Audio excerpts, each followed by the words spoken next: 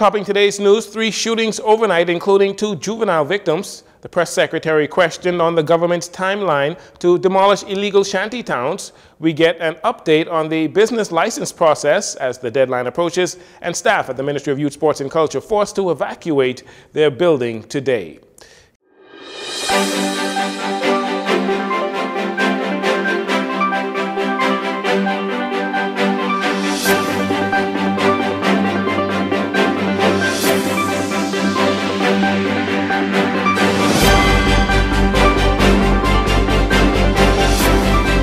Good evening, Bahamas. I'm Jcn Saunders. This is your JCN Evening News. It's a pleasure to have you join us. Action will be swift when it comes to the government moving on the vexing shantytown issues in the country. So says Press Secretary in the office of the Prime Minister, Clint Watson. And even though no definitive timeline has been given for those who occupy unregulated communities to vacate, there is a time frame. JCN's Destiny Johnson has more in this next report. Irregular migrants and irregular housing or shanty towns will continue to be a key talking point with Bahamians across the country until the government's plans to address these issues come to fruition. On Sunday, during his national address, Prime Minister Philip Davis announced Operation Secure, which was launched following the lifting of a shantytown injunction, which now paves the way for the government to begin to take action on unregulated communities. He also warned that documented migrants living in these communities will be required to relocate at their own expense or face reparation. And even as the government has been hard-pressed to act on the illegal migration crisis in the country, no timeline was given. When asked about a time frame, Press Secretary in the Office of the Prime Minister, Clint Watson, says this. There's a time frame. We're not announcing one because we don't want to make it sound cliches. Get your affairs in order means just that. Do what you need to do and take the necessary action. Because we're not going to announce when there will be the legal people who will go in, the law enforcement agencies who will go in and of course do their checks. So we encourage people to just do what you have to do, get your house in order, settle your affairs. We're not going to put a deadline because we believe it's past due. It should have happened already. Operation Secure is a collaboration between law enforcement agencies, including the defense and police forces, along with immigration officers who will partner to address security, migration-related issues in unregulated and unlawful communities. Mr. Watson says while the government does not want to give a timeline, action will be swift and deliberate, and Bahamians should judge the Davis administration by its actions. This room here will keep the administration accountable as to how long you're taking. So we're quite aware of the urgency of this, the necessity of this, and the importance of this to the Bahamian people. And that means the Davis administration cannot slack up on taking action. In fact, before Prime Minister even spoke about it, things have already been in motion and things were already happening before it was even announced. So the administration is not slow to moving on this. This is very serious business for the administration. Now, in many quarters, some may say that the Prime Minister's comments during his national address are more harsh than comments made at the close of the 44th regular meeting of CARICOM held in the Bahamas.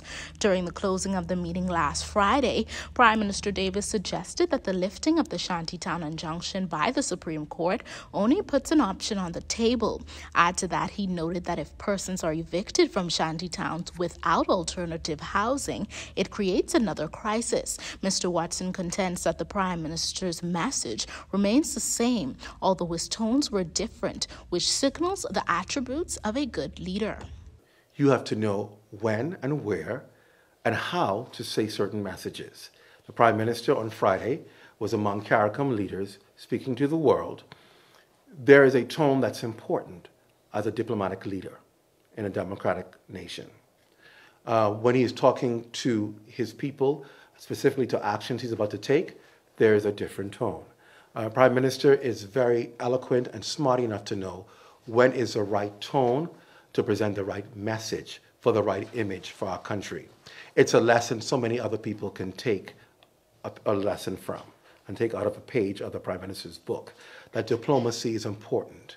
Mr. Watson further contends that Prime Minister Davis is doing what is necessary to follow the law and not reneging on what the government nor on its promise to address illegal migration. For Jcn News, I'm Destiny Johnson. Thanks for that report, Destiny. As the March 31st expiration date for business licenses across the country draws closer, there have been some concerns that the Department of Inland Revenue will not complete all applications in time. Minister of Economic Affairs, Michael Halkitis, gives an update on the number of business licenses needing review. He says steady progress is being made. Last week, I think I gave an update that we had 10,000.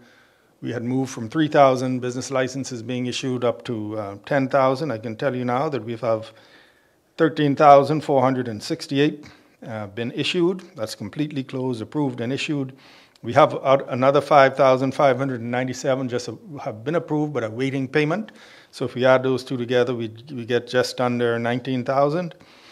We have 9,859 where some additional information has been requested and we're just waiting, or they're just waiting on that information. And we have 8,166 to review. That's at yesterday, so I'm sure that number is lower. And we have had 651 cases rejected. So I guess they'll have to come back. So last week, the minister announced a number of business applications would be fast-tracked. Additional employees were added to the Department of Inland Revenue to deal with the busy season. Minister Halkitis goes on to say that it is the duty of the department to ensure that all applications are truthful.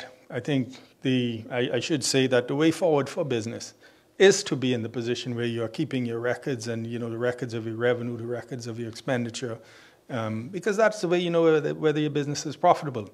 So we should not look at it as the department imposing measures on people, but just as sort of a reinforcement of what good business practices are, whether it's the small business, the medium business, the startup business, or the large business. And so that is what we're encouraging. And as I said last week, we are, and as the Prime Minister reiterated yesterday, we will have special services for the very large businesses right down to the small businesses, where we'll be establishing customer service units to really, as we go forward, be able to deal with these cases and not have the sort of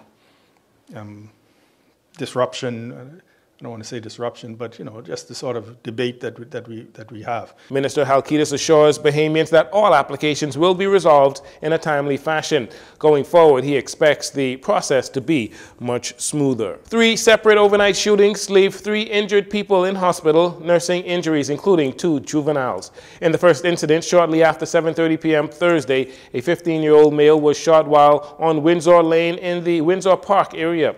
Police say the juvenile, along with a group of people, were outside in a community setting when a lone gunman dressed in dark clothing emerged from the side of a building and opened fire on the group. In an attempt to flee, the victim was shot to his lower torso. He was transported to hospital in a private vehicle where he remains in stable condition. Some hours later, in a second incident, a male, while visiting family members in the area of Coburn Street and Fox Hill community, shortly before 10 p.m., was approached by 2 males dressed in dark clothing, brandishing firearms. They robbed the victim of his red 2022 Krypton motorcycle. As they were leaving the scene, one of the men on the motorcycle shot the victim to the right leg. The victim was transported to the Princess Margaret Hospital, where he remains in stable condition. Meanwhile, responding officers located the stolen motorcycle in the immediate area. They also pursued occupants of a white Japanese vehicle who they believed may have been responsible for that incident. The pursuit ended in the Masons Additions community, where the occupants exited and fled. Officers were able to arrest one of the adult males who fit the description of the suspects in the initial armed robbery.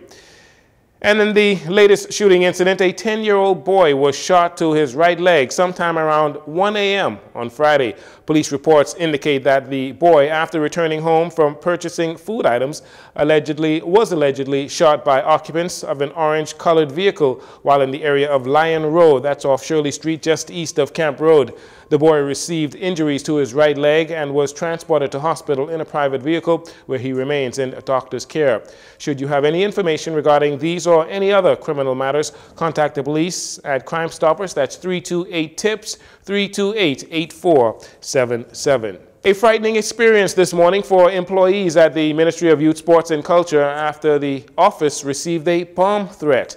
The Anti-Terrorism Unit and Fire Services of the Royal Bahamas Police Force now investigating that threat. Police say shortly before 10:30 a.m., an employee at the ministry received a telephone call indicating that a bomb was planted in the building. Staff members were evacuated and the police called in. Officers conducted a sweep of the building to ensure that it was safe. Employees did return to their working environment. Again, police are investigating the source of that call. And finally, in this segment, as the Bahamas celebrates its 50th Golden Jubilee Independence Anniversary, some of the leading financial brains in the country are already looking towards the future. Minister of Economic Affairs Michael Halkitis, Shadow Minister of Finance Kwesi Thompson, along with Governor of the Central Bank of the Bahamas John Roll, discussed the Bahamas' future from an economic standpoint. Minister Halkitis kicked things off, explaining to a panel of Bahamians what government has been doing and where they are looking to direct the Bahamian economy. In a nutshell, I think we have a foundation in terms of our industry. We have some recent changes that I believe creates opportunity for us to have a more broad-based participation. We need to mobilize private sector funding, promote the savings culture and other creative ways of galvanizing and aggregating capital so that we can take advantage and we can truly, going ahead, we have continued sustainable but very, very important, balanced and broad-based economic development. Mr. Thompson offered the opposition's perspective on what they see the Bahamian economy looking like in the future, beginning with the full digitization of government agencies where permits and licenses take just hours to process rather than days and months. A key feature of our future is a comprehensive digital transformation model after countries like Estonia and Singapore.